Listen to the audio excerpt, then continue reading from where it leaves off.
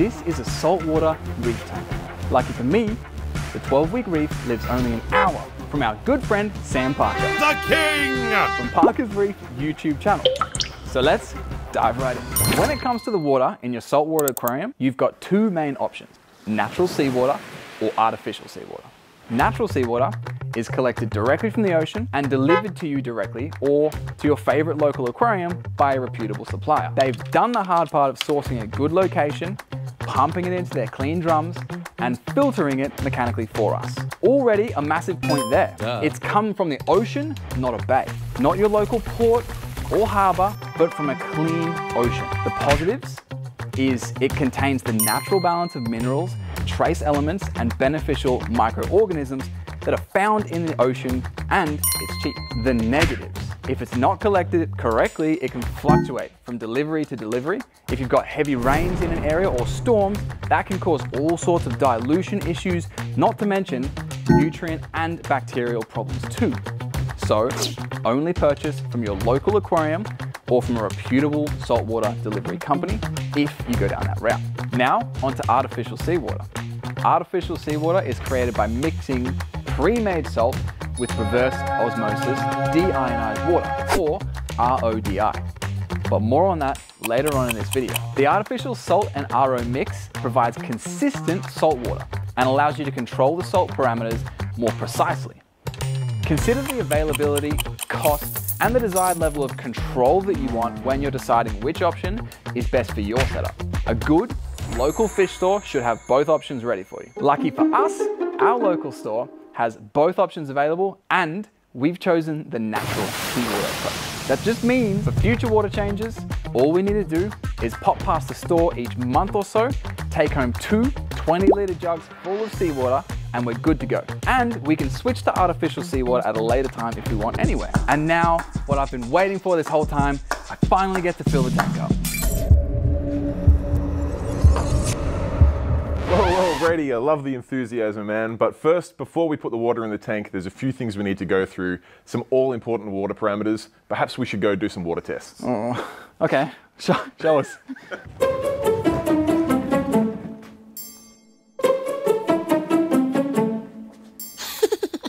All right, so we have temperature, salinity, calcium, magnesium, and alkalinity. Okay, dude, so I see 3 vials and a wand. I'm guessing this, the salinity tester right here, tests salinity and is a temperature wand. Duh. And those 3 are magnesium, calcium, and our alkalinity test. Yeah, spot on. You're off on the right track. This one here is our digital salinity tester. And as you touched on, it will also tell us temperatures. Now, temperature, I know you have added a heater to the tank in a previous week on another video, which is awesome. On a tank like this, that's going to take care of your temperature needs, and they're going to keep things around that 25-degree mark. Range for temperature on reef tanks, somewhere between 24 and 26 Celsius is good. So right down the middle is a good spot to aim. Next up, we've got salinity, which you also measure on your wand there. It's super, super important. It's the concentration of all of the salts that are in our tank, and it is very, very important for all of our other parameters. This one I recommend testing very often, especially when you're doing a water change, or even if you are going to test any of your other elements. It's important to make sure your salinity is right. Yeah, I figured a salinity tester is an important thing for a saltwater tank. It definitely is. The really good thing is it's super, super easy to test, and you can do it very quickly every day as you're going out the door to work, just to make sure things are good. It's really important to keep our salinity in a range that's going to be as natural to the ocean as possible. You can measure it in a couple of different ways, either parts per thousand or in specific gravity. And in parts per thousand, we're looking around about 35 parts per thousand. In salinity, we're looking at around 1.026 specific gravity. It all sounds complicated, but I promise the device to test it is super easy, and you'll learn that one very, very quickly. All right, awesome. So then, if we've sorted out temperature and we've sorted out our salinity, what realistically do we need to test next? Yeah, with reef tanks, there's an absolute plethora of parameters you can test, and you might get into that when you're well down the track. But for starting out, these 3 are really, really important to the health of our fish and our corals. All right, so first up is alkalinity. Now this one's really important for buffering our tank and maintaining a stable pH. I also like to use it as a good measurement of coral growth. It's often used in the uptake of coral skeleton, so it's a really good indicator of things growing in the tank. It's fairly easy to test, and the interesting thing with alkalinity is you've actually got a pretty broad range that you can work with. It's measured in DKH, which is an interesting measurement, but anywhere between 7.5 and maybe up to about 12 DKH is fine, but the key thing there is to maintain a stable level. Okay, so you said alkalinity is to do with your coral growth. Does that mean when you get a lower reading on your alkalinity scale, that your coral is growing better because it's absorbing that? Typically, yeah, our reef tank is a closed ecosystem, so elements can't really go anywhere other than into the coral that is in the tank. Some other elements with bacteria and things will use a little bit of alkalinity, but the majority of it will be used in coral growth, and particularly in forming their skeletons. All right, okay. And then calcium? It is also a good indication of the coral growth. And much like our alkalinity, there's a decent range we can work with. Somewhere between 420 parts per million and 470 parts per million is a good range. But again, as long as it's stable, that's the key value there. All right, alkalinity and calcium are sorted. What are we doing for magnesium then? Yeah, magnesium is a really interesting element. It plays this really cool part between calcium and alkalinity. These two kind of work on a seesaw, almost counterbalancing each other. And if you keep your magnesium at an optimum level, which is somewhere between 1250 and 1450, again, stability is the key.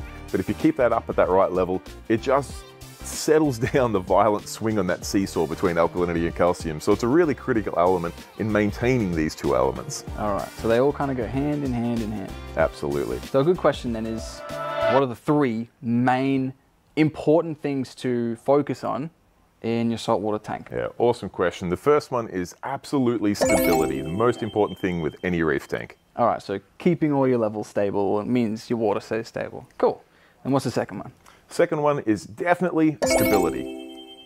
Right, so keeping all of the levels stable and... Absolutely. Lesson 1, lesson 2, stability, stability. All right. Okay, well, what's the third? What's the most important? I reckon you could probably guess from here. All right. Stability, stability, stability, guys. What does this do? This is a measuring tester. Ah, the measuring tester. All right, that's awesome news. All the parameters are on point and ready to add to the tank. Sweet. So that means now corals and fish.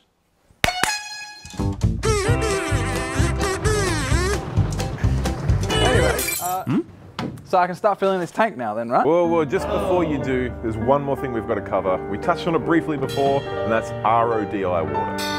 Okay.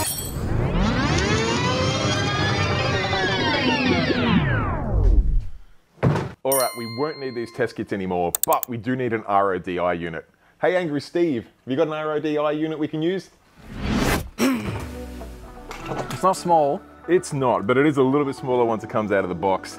On your reef tank, it's super important that you have really good surface disruption so that you get fantastic gas exchange. It's really important we keep those oxygen levels as saturated as possible in our tank.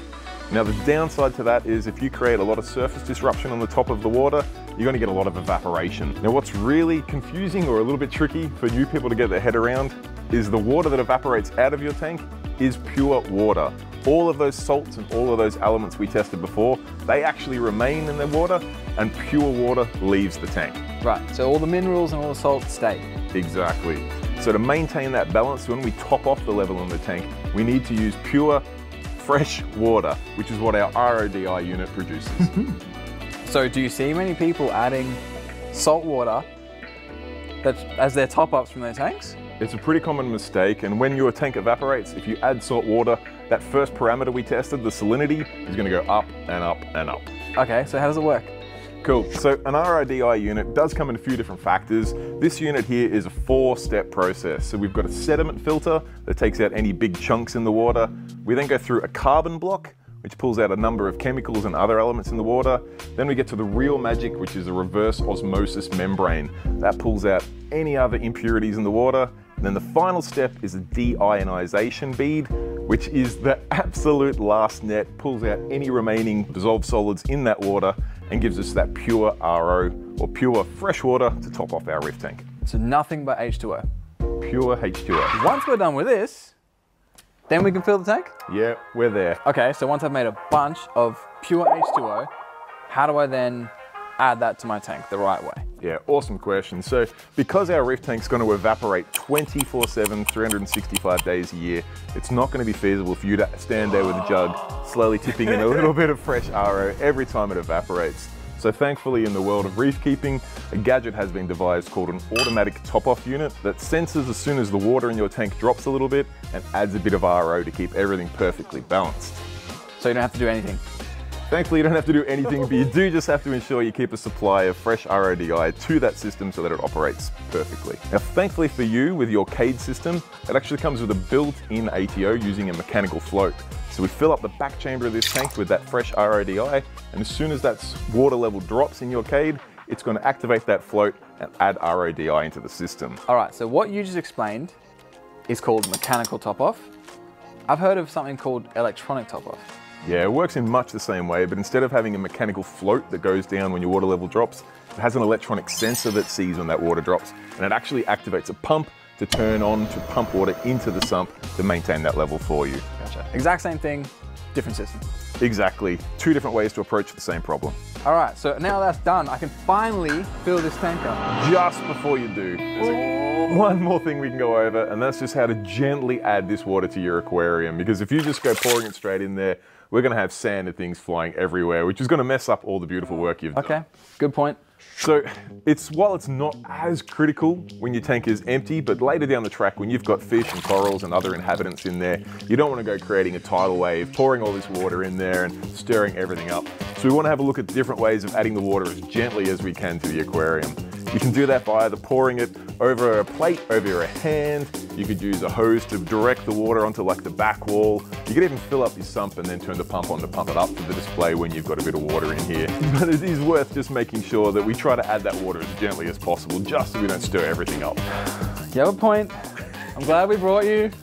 You have a point. The other thing we should talk about, I have seen all the other videos leading up to this point, and I know that you did make the decision not to wash your sand.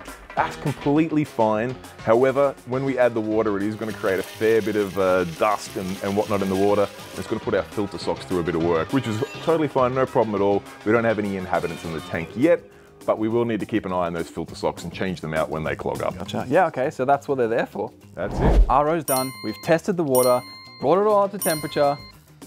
Levels are perfect. Can I please pour some water in this tank? Yeah? Yeah, let's do it. All right, the moment has finally come.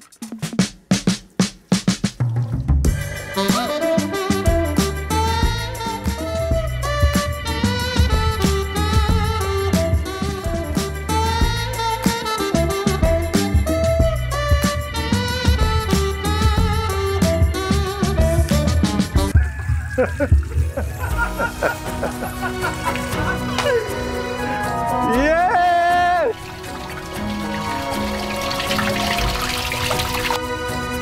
You gotta get up every morning.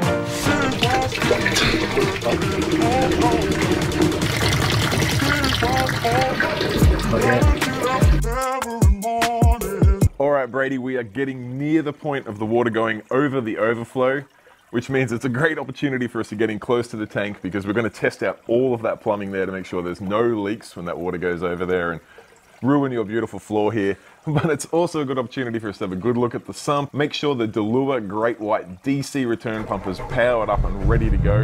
You've got a nice controllable pump there, so it's going to make dialing in the return flow super easy to get that perfectly silent overflow operation. Awesome. We should probably also tighten all the fittings and make sure there's no leaks, nothing bad's gonna happen. Absolutely, we are getting to that critical point. Thankfully, salt water, if it does have any little leak, it's pretty good at sealing itself up. Nice. But if we can add a little bit of elbow grease to it, it won't hurt. Wait, so if you get a leak in salt water, it just crystallizes, or? Very small leak will seal itself in salt water over time. Obviously, less leaks the better, but something like a beautiful CADE tank like this is not going to leak on us, no trouble at all. Fingers crossed. Fingers crossed. 911, what's your emergency? Somebody didn't fix the plumbing properly. Is it clutching, Steve? Talk to me, Steve. We're good. When do we stop filling this? Yeah, so as you can see, the water has now gone down our overflow and into our sump. It's made its way past the filter sock chamber, into the skimmer chamber, then overflowed in here into our media chamber, and is now very slowly making its way into its final destination, which is the return pump chamber. We can see the float valve back there, which is the mechanical float valve. Once that comes up pretty much horizontal, that's the level we want in this system. We can turn the return pump on there and get this basically in a closed loop where it's pumping water from the bottom up to the top, overflowing back down to the bottom again. All right, so when that float pump is horizontal, I'm gonna make a beeline for that tap. Yeah, once that gets there, it's got a little bit of forgiveness in there, but once that happens, we'll turn this, turn the tap off, we'll turn the pump on and get the system running. Awesome, I'm so keen for that. Okay, so we have a filled and clearing tank, but we've still got a bucket here of RO water that I know needs to go into the auto top up, yeah? Correct, yeah, we've got a chamber back here on the cage, which you can just pour the water in there. That'll fill up and put that mechanical top off to use.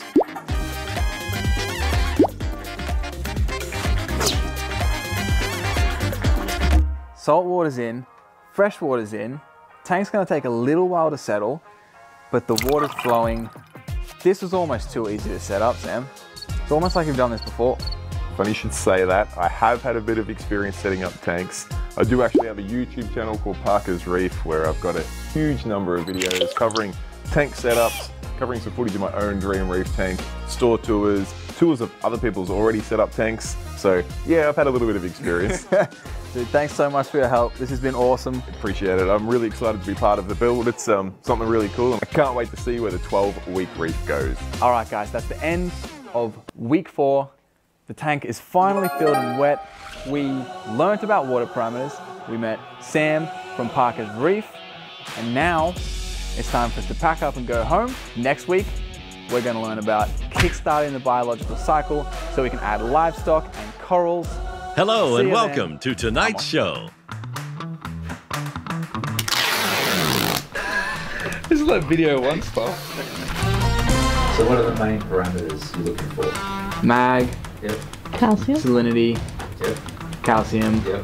carbon hardness, Alkalinity. Yep. 10. Yep. Get yourself some RO water What for the auto top-up unit. Why do you need to auto top up unit? 2, make sure that the water levels stay at the same height and the salinity doesn't increase. Why would the salinity increase and why is the water leaving the tank? Reef tanks need heaps of flow, apparently. Lots of surface agitation. Yeah. So lots of evaporations happening 24/7. Yeah. What do you need? Don't get out of it. Nice. Auto top up means that as the water evaporates, salt stays, and so RO water is just pure H2O, meaning that you're keeping the water level higher and higher as the evaporation happens. So it's basically just replacing any lost water. Thank you and good